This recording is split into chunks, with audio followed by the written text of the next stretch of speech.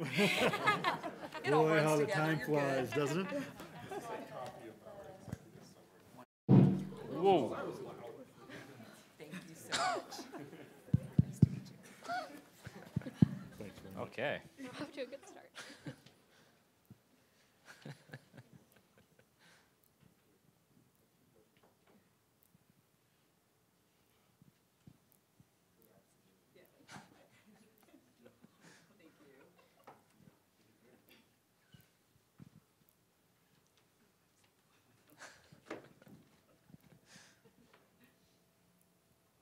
Picture this. You're on your way to your favorite ice cream parlor. When you first walk in, you can smell the sweet scent of baking waffle cones and chocolate syrup. You think to yourself, what flavor do I want to try today? So you step into line, and immediately your eyes are glued on the ice cream display case in front of you. There are so many flavors, from vanilla to chocolate, peanut butter cup, and my favorite, cookies and cream. They all look so delicious. But today I want to try something new, something different, something delicious, North Dakota ice cream.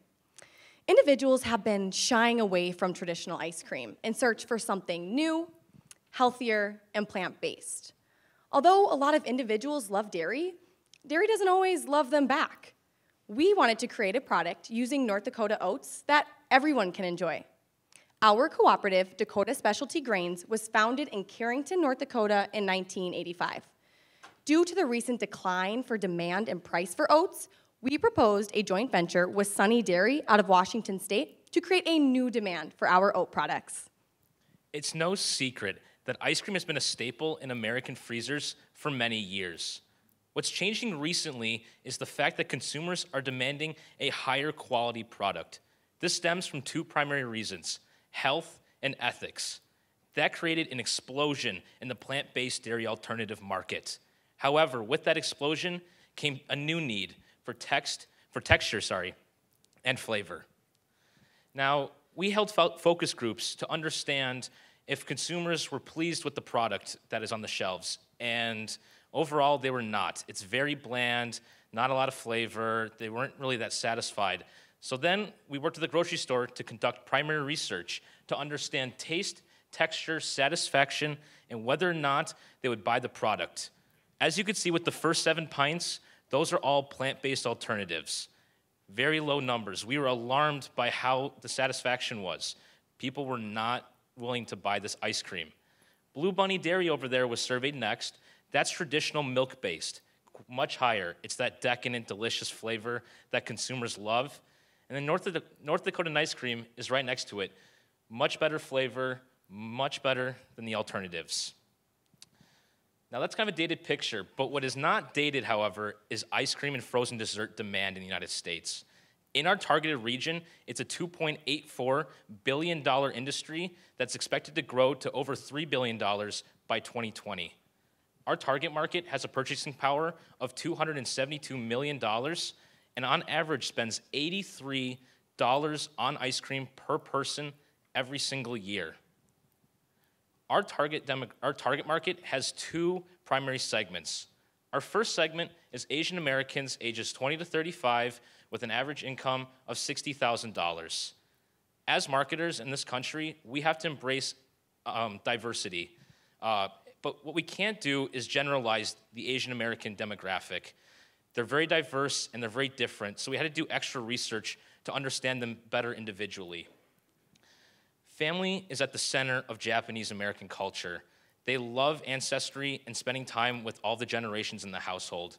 They're incredibly brand loyal and are very tech savvy and efficient. We want to focus our marketing message of family towards them.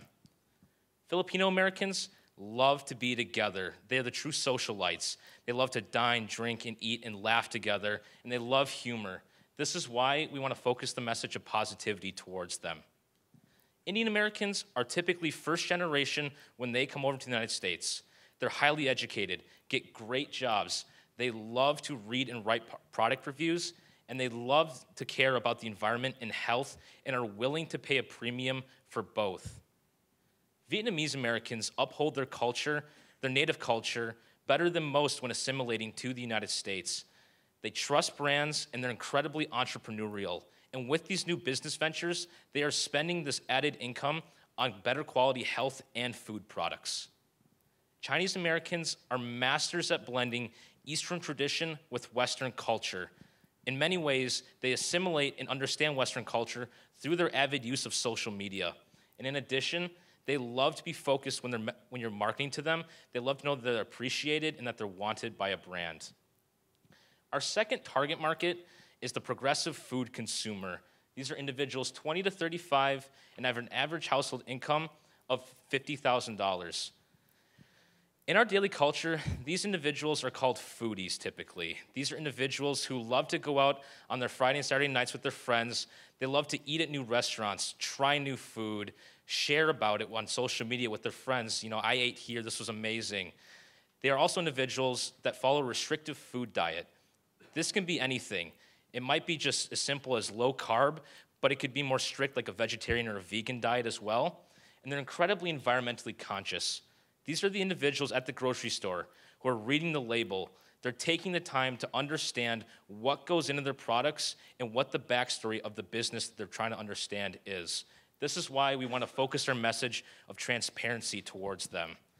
This segues, I should say, into one of our biggest strengths, which is our environmental footprint. Oats use significantly less water than all of the other ice cream plant-based alternatives in milk. And we think this is really going to resonate with that target demographic due to the fact that in the Western United States, water is such a hot topic, and it really resonates with the individuals there. We're seeing some great trends right now that really indicate to us that it is the perfect time for North Dakota ice cream to penetrate the market. Not only are we seeing a growth in demand for plant-based frozen desserts, but we're also seeing a steady decline in U.S. dairy consumption since 1970. Along with this, we are seeing great trends for both segments of our target market. For our first segment, we see that Asian Americans are the fastest growing demographic in the United States. And for our second segment, we see that a significant amount of millennials practice some sort of restrictive food diet, as well as half of them would consider themselves a foodie. North Dakota ice cream will benefit its producers by making oats more than just some rotation crop, but rather producers can get excited about producing oats because of the increase in demand and the increase in profitability from the 50-cent premium we will pay, along with the patronage that they will receive because of our product. Some of our strengths include really being able to listen to our target market and their concerns for the environment. We will do this by being eco-friendly, as well as using less water in the production process than our competitors.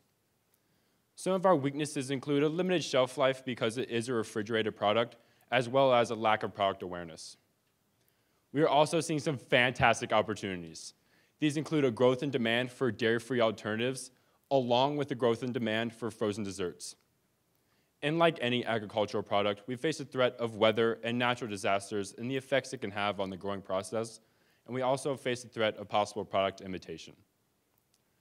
North Dakota ice cream will enter the market by being one of the first oat-based ice creams. It will be able to differentiate itself from two different scoops of competitors, these being the dairy-free ice creams such as Dream, So Delicious, and Coconut Bliss, and the dairy-based ice creams such as Ben & Jerry's, Halo Top, and Haagen-Dazs. As you can see, we are competitively priced, have fewer calories, as well as significantly less sugar than most of our competitors.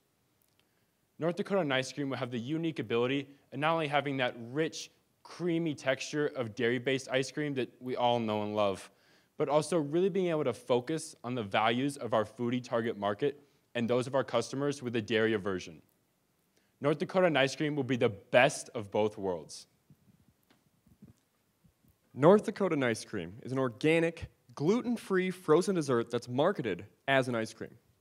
It uses a proprietary enzyme blend, amylase, which increases digestibility and gives us that rich, creamy texture. It also gives us an overrun of 80%, which is the air to fat ratio, which gives us that creamy texture. It will be offered in both vanilla and chocolate with seasonal flavors rotated every single quarter, chosen by our consumers. They might choose something like mango, or maybe they go with something crazy like matcha. Now, our strategy statement is to increase member income by delighting ice cream enthusiasts with our new plant-based product. Our goal is to increase member profits by revolutionizing the dairy alternative market, melting away market share from both traditional ice cream as well as dairy alternatives. Our objectives by year 3 include earning a 20% profit margin, capturing 1% market share, achieving 10% return on investment, and selling 1.2 million units. To do so, we go under the assumptions that we meet all USDA, FDA, and food truck standards. We meet all ice cream labeling requirements. We have that proprietary enzyme blend and that it is patented, and that industry trends discussed earlier continue.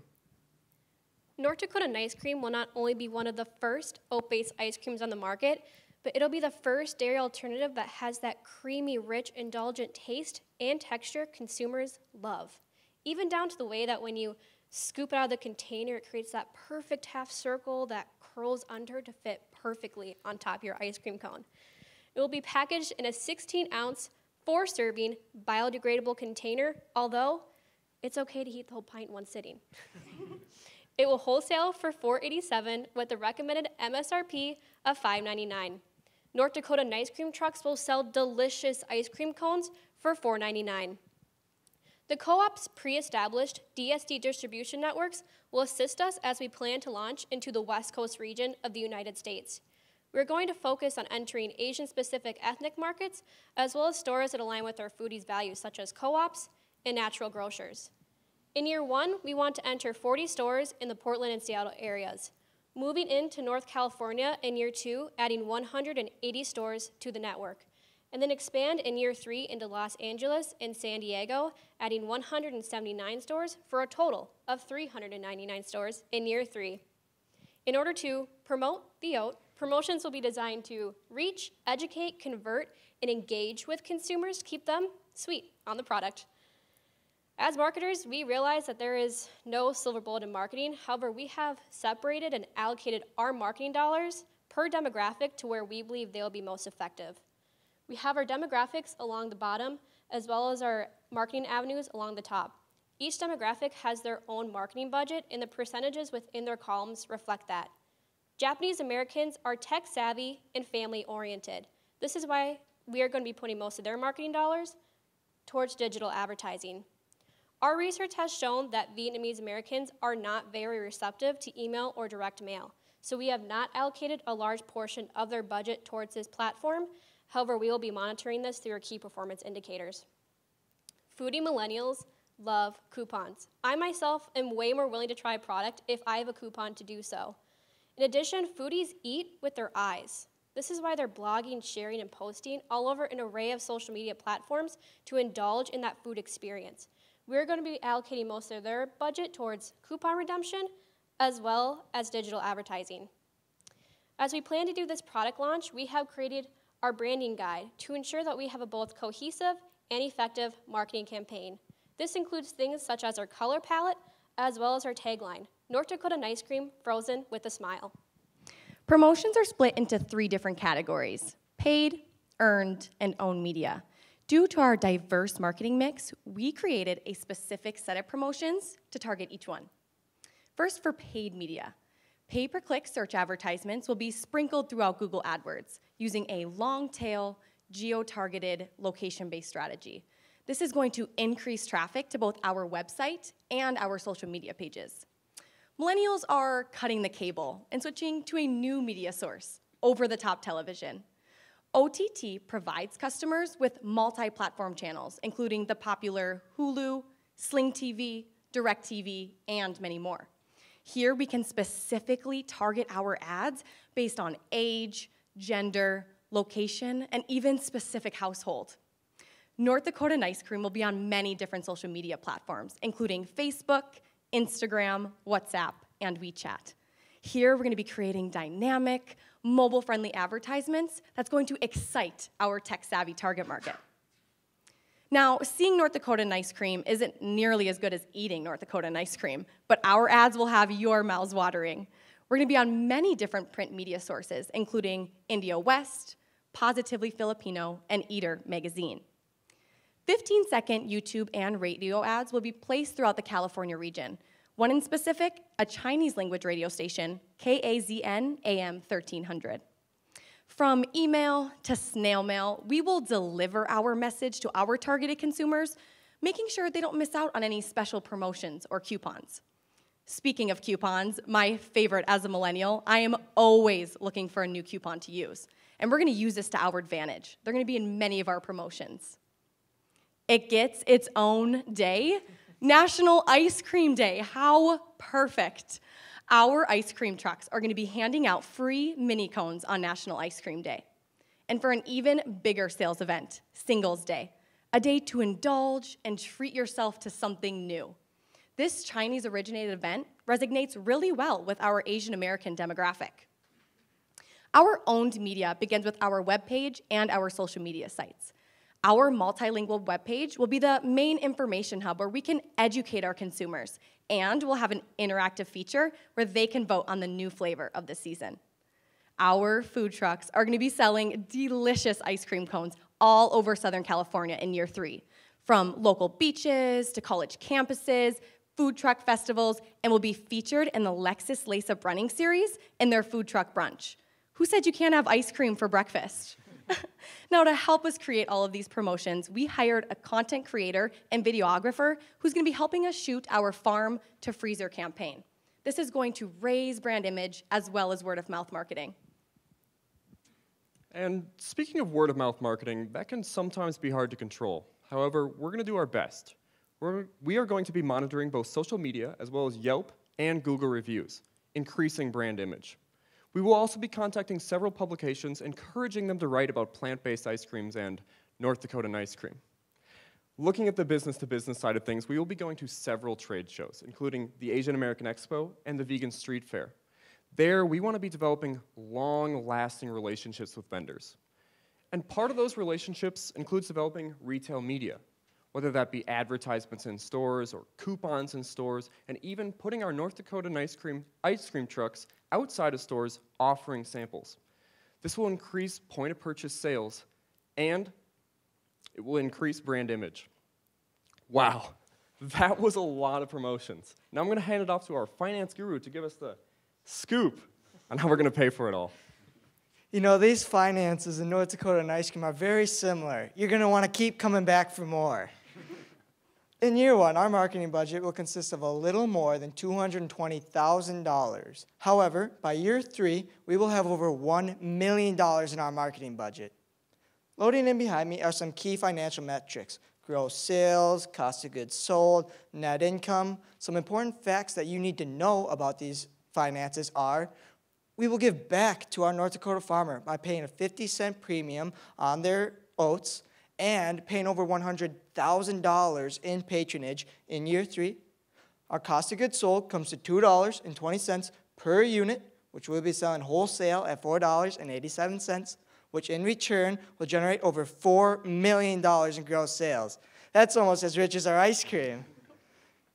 Our promotional campaign is filled with a diverse marketing mix and will require our KPIs in order to make sure we are reaching all our goals and objectives. We will do this by monitoring our marketing strategies and platforms and by collecting data on what marketing strategies and platforms are working best for each target demographic. For example, say our Vietnamese target demographic is more receptive to direct mail than we have allocated. We will then analyze our KPIs in order to figure out which marketing strategies are working best and reallocate those funds going forward. With any new product launch, we'll have to monitor it very closely to make sure we are hitting all our goals and objectives.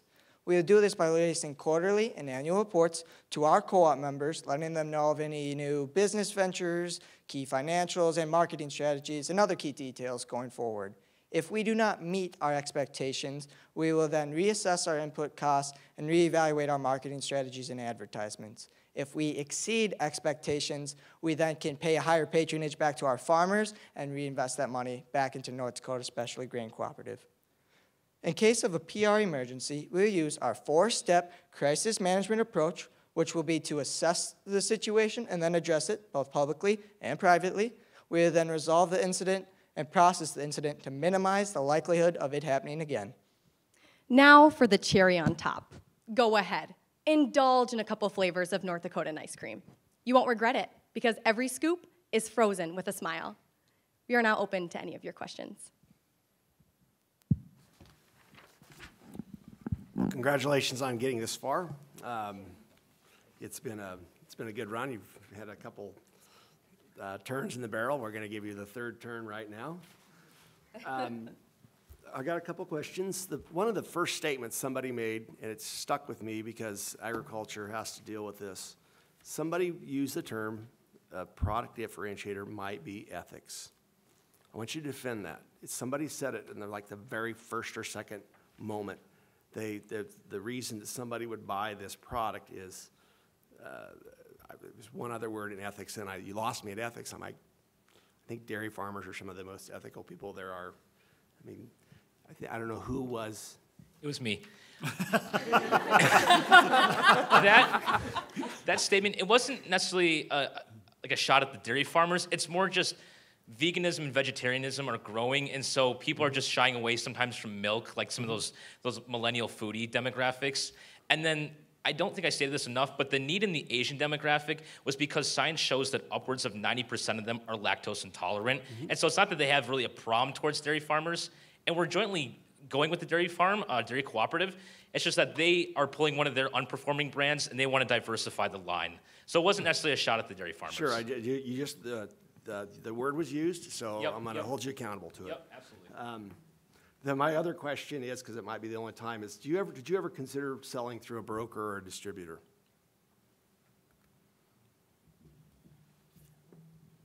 Selling your product through a broker or a distributor?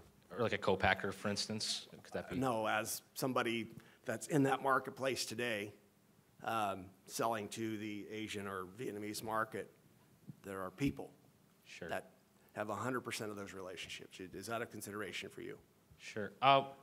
We wanted to align with a co-op to share similar values, and then as well, they are already selling the ice cream, and so we wanted to use their relationships in their stores to help launch the product. Okay. You sort of alluded to this, that I think is a key assumption, that it's going to have all the appropriate organic labels. Talk to me a little bit about that process in terms of making sure we are GMO certified. I'm assuming that's probably an issue, organic, and the whole gamut there as you're trying to go into that very specialized market. So with the organic certification, that'll be the fields for 3 years prior won't have any synthetic pesticides or anything like that. So, and our co-op will be in charge of making sure our farmers meet that organic and other certifications.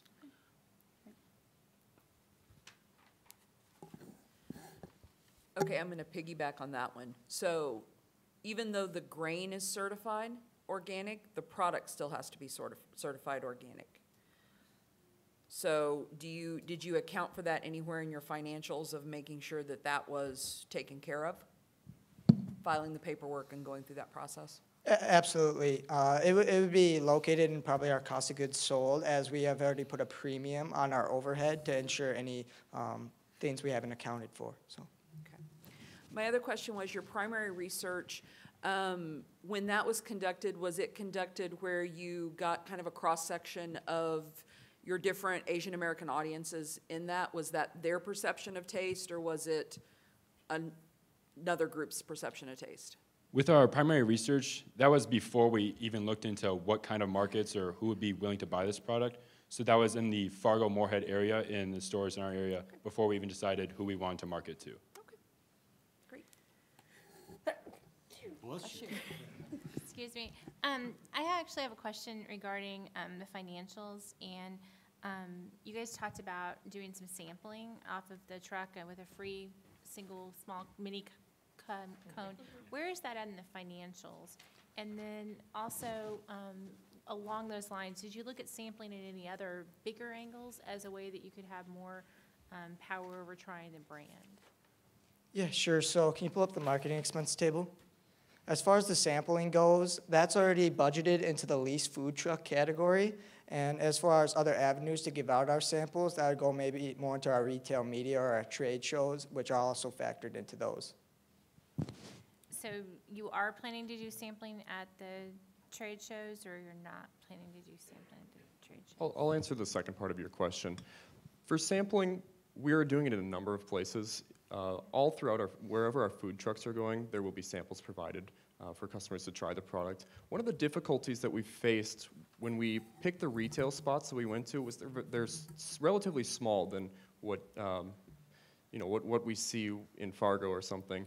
And getting a sampling station was somewhat of a difficulty. The solution that we came up with was actually getting our ice cream trucks and working with that business to place them in the parking lot to offer samples, increasing their traffic and increasing point of purchase sales. I want to touch real quick on your threats. You all did a really good job outlining those, but the last two specifically, potential competitive imitation and potential oversaturation of the market. Do you guys have tactics in place or strategy to go back and not just monitor and realize those, but what if those two things become extremely, competitive? With the saturated market, there are a lot of plant-based products right now, but there are little to no oat-based products, so we will be one of the first oat-based products to hit the market. And then with the possible product imitation, our proprietary enzyme blend will allow us to differentiate ourselves from our competitors, and we have other plans such as being able to cut our price or maybe removing a demographic and their marketing expenses to remain competitive with other competitors. Very good. And you said that was patented, right? Yes, sir. You've probably lived with this for about 8-9 months now, right? So what's the thing that keeps you awake at night in terms of launching this product to market? And you're like, oh crap, this is not going to happen because of, what keeps you awake in terms of limiting the success of it?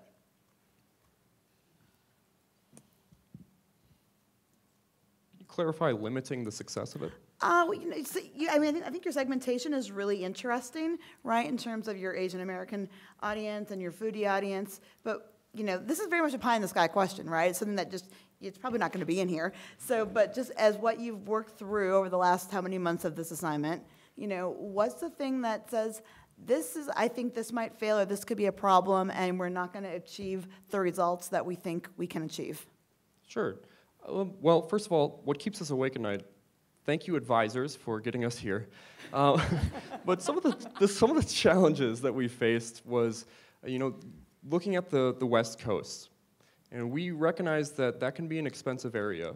And one of the strengths of our product is how segmented and how niche it really is. So we were able to turn that around into a strength and use publications that were really niche, and so we can be cost effective. Along with that, with our Google AdWords and our digital media, we use a long tail location-based keyword to cut down the price on that as well. So some of the problems was going into the West Coast, because that's where our demographic was, and finding a price point that really fit. Cool. Great. I think the one thing that, and I'm all about North Dakota, but you're also going into a market that is not, you're marketing to California, Oregon, Washington.